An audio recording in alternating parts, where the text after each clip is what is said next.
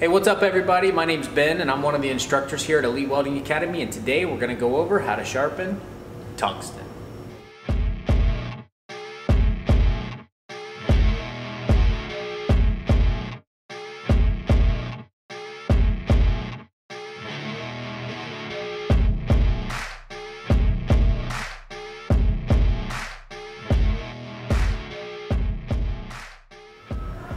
Alright, so what's up everybody, and welcome to the Elite Welding Academy YouTube page.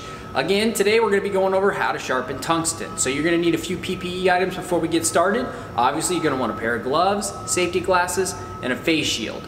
You don't need to use a drill, but today I'm going to be using it because again, it just gets your hands away from the grinder and I feel it's a little bit safer. So I have two options that I'm going to show you today. The first one is with a bench grinder and the second one is with an angle grinder. So let's get started.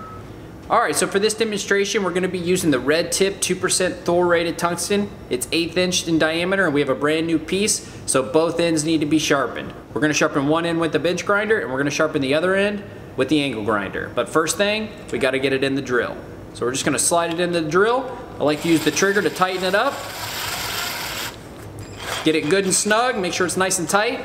Give it a good tug, make sure it's not going to fly out when you actually start applying pressure. And if we're all good, let's get sharpening.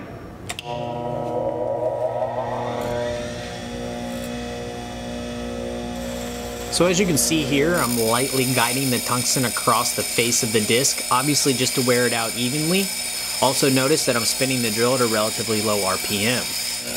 This is so we don't actually overheat the tungsten. The one thing you don't want to do is get the tungsten so hot that it starts to glow during the sharpening process.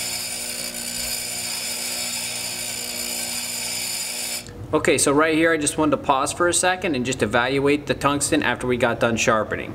Obviously you can see we got it to a very sharp tip. I kind of have a rule of thumb here. The idea is you want it to be almost needle sharp. If it will draw blood, it's probably sharp enough. If it won't, it probably needs to be resharpened.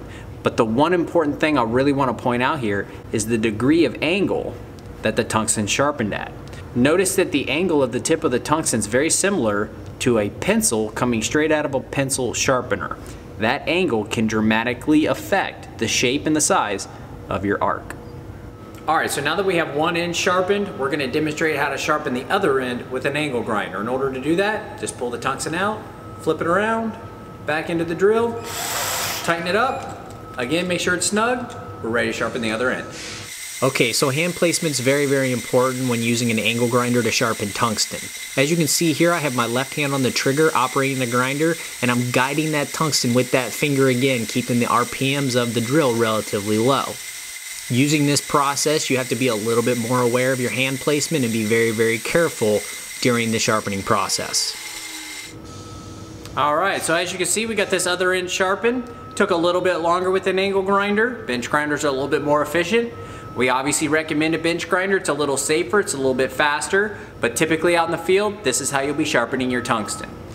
Okay, so that pretty much wraps up the video. If you guys have any questions, comments, or anything like that, I want you to leave them in the comments down below. One last little tip I'm gonna give you. Actually, by cutting your tungsten in half, you can take one piece of tungsten and get 4 sharp ends out of it. Great for field welds, so remember that one. We'd like to thank you guys for checking out the video. If you did like the video, give it a like. Please hit that subscribe button. Please definitely check out all the links below and follow us on Instagram and TikTok and all the social media platforms. But that's all we got for today, guys, so have a good one. We'll see you later.